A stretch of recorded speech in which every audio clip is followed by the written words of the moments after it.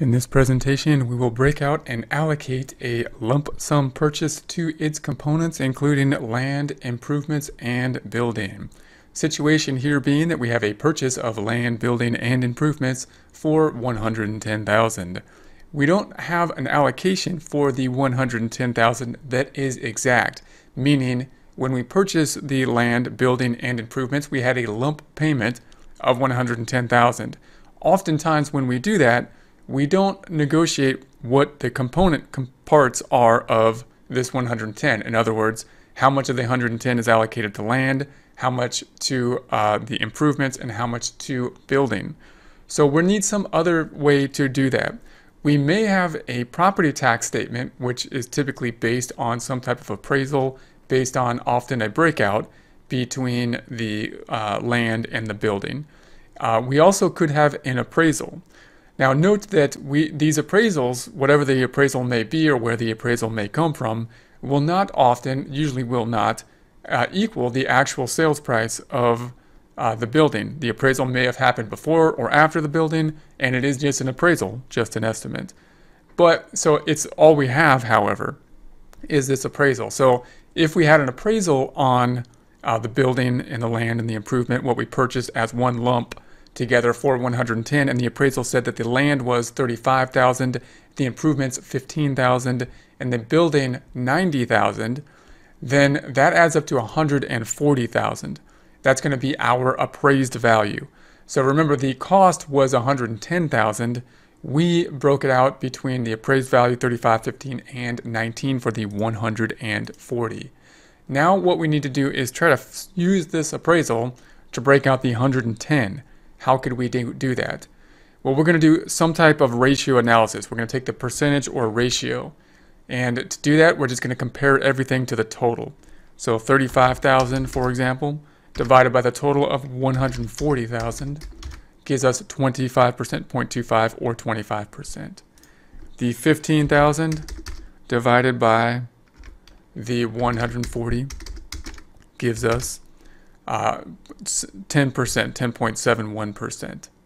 And then the 90,000 divided by the 140 gives us 62.29%. So we're going to do that same thing here with Excel. We'll use our formulas to do that. We're in cell C8. We're going to say equals and point to that 35,000 in B8, and then divide by, point to the 140,000 in B11. And that'll give us our 25%. That one comes out exact, which is nice. We're going to do the same thing for C9. Note, if you wanted to copy this down, by the way, it's possible to do that, but you would need to not change this cell. Note this top cell, you do want this to change because we want to move down to the 15. But this bottom cell we don't want to change, so we could use absolute references. One is by using F4. You can just say F4, put the $sign before the B, $sign before the L, and enter. So then if I copied this down and double check it, did it do what I want it to do? 15 divided by 140. So that's one way you can use the absolute references, just for an example for Excel. I'm going to delete it and do it this way just so we can practice the calculation. In C9, this equals the 15,000 in B9 divided by the 140,000 in B11, and enter. Now note, Excel is rounding that. That's 10.71 about. If we go to the Home tab, Numbers, and Increase, it's actually a little bit more than that. So notice that Excel will take the actual number here, the ratio, when we use that in calculation, not the 10.71, but the actual real number in that cell. We're going to do this once again in cell C10 by saying equals, pointing to the 90,000 divided by 140,000, giving us the 64.29. Again, that really, if we go to the Home tab, Numbers, Increase, the decimal is a little bit different than that. So it's actually 64.28 and more change. Okay, so then we're going to sum this up. If we add this up, it should add up to 100%. If we did that in a calculator, of course, it would be 25 plus 10.71 plus 64.29, 100%. If we do that here, we're just going to use the sum function by saying equals, SUM, double click that sum function, highlight the 25 to the 64 and enter. There's our 100%. Now we're going to take each of these columns and we're going to multiply it times the actual amount, 110. So we have this nice ratio now, it adds up to 100, and we're just going to multiply it times the amount to find each category: land, land improvements, and building. So I'm going to put 110 into each area. I'm going to do this with a formula up here. I'm going to say equals the one above it. We could just type it in there, but I use formulas as much as possible. Equals the one above it. We're not going to sum this up because this is the total. It wouldn't make sense to sum it up. We're just using it to multiply across.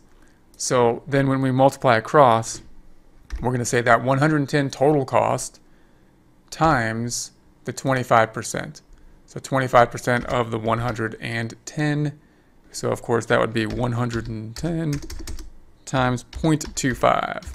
That gives us our 27,500. We'll do the same thing here in E9. This equals the 10.71% times the 110 and enter. We'll do the same for E10. This equals the 6429 times the 110 and enter. Now if we add these up, it should add up to our 110 once again. So we've got the 27.5 plus the 11.786 plus the 70714, 110. We'll do that with our sum function. So within E11, we will say equals SUM, double click that sum function, highlight the 27,500 down to the 70,714. That will give us our 110. So what we've done is we've allocated this 110, and we've done so using the appraisal, although the appraisal did not add up to 110, by taking what the appraisal did have, breaking it down to ratios, percentages, and then multiplying them times 110. As long as we have something that adds up to 100%, we can then use those categories to break out the whatever number we have, the 110 in this case, using or by in accordance with that same ratio.